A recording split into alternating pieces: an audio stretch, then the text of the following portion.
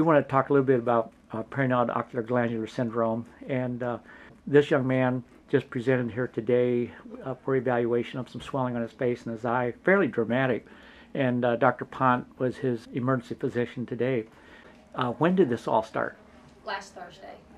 Okay. And you do have a cat at home? Yes. Okay. So what started last Thursday? His eye started to get a little poofy, and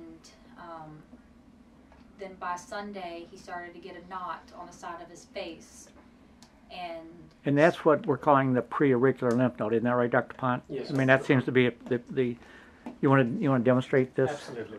So we started with a small swelling as per mom right around this submandibular area, and I think when he turns his head this way, it's a little bit more prominent, as you can see right here. Definitely is. And then the swelling kind of extended to preauricular area, which we think it's probably preauricular lymph node. And then eventually the swelling has started around his eyes, especially his upper eyelids, starting yesterday. Is that right, Mom? correct.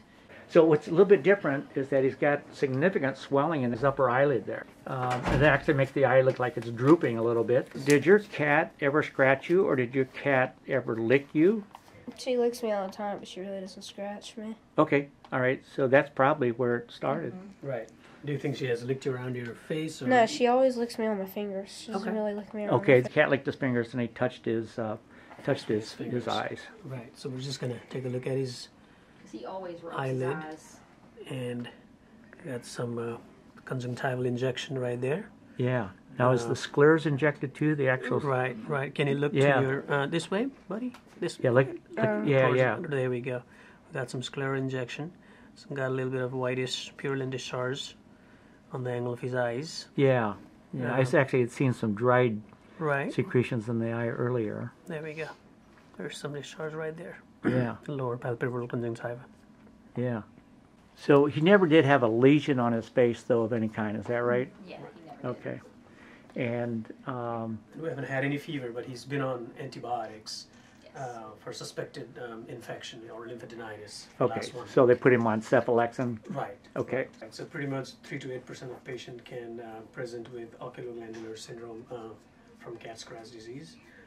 So it's not a very common Right. presentation. It's Very 85% of the time it's just a lymph node. So this is a very small subset. Absolutely. Does the other eye have any redness at all? Like, this side of my face is perfectly fine. It's just this side. Right. Yeah. What about the eye itself? Does it feel like there's something in your eye? No, Okay. Are these lymph nodes causing you a lot of pain? not really. They do hurt, though, if we Yeah, push they on do or hurt, touch but it. they don't, like, do a lot of pain. So Dr. Pont, how do you think you're going to treat this? So with the management aspect, we have ordered some labs, basic CBC and CMP to make sure his livers are not involved. We've sent some Bartonella titers, a blood culture just to rule out other infections. We have also ordered a CT scan to see how big the lymph nodes are and if there's any abscess involved. Yeah, exactly. Because a percentage of these will actually suppurate. Absolutely.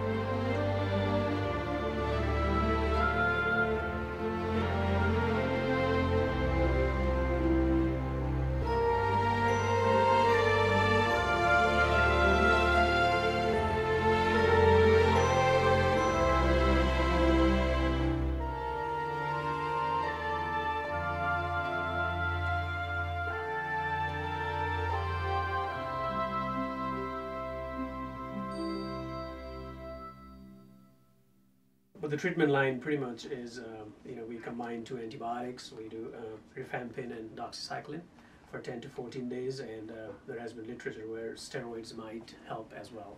A tapering course for 10 to 14 days as well. So what other things could be causing this? I mean, if it's not cat scratch disease, which it just has to be. If it's not that, I don't. Right. But what other things might this be due to? So bacterial infections, definitely, staph, strep, we'll have to rule those out. We could have toxoplasma, some Some of the rare fungal, rare like bugs, right? nocardia, Right, nocardia, those would be the other some rare ones. rare ones. So it sounds like your cat loves you. Your cat licks you a lot, and he licks your fingers, and you may have just touched your eye, and that's what started this off. Well, thank you so much for letting us do this video. It's going to help a lot of people. There's a lot of young doctors out there who are looking up online. They read about this stuff in textbooks, but it's actually seeing a real patient that makes all the world of difference as far as learning. Yep. And videos are phenomenal for teaching. So thank you. You're doing a good deed here despite what you're going through.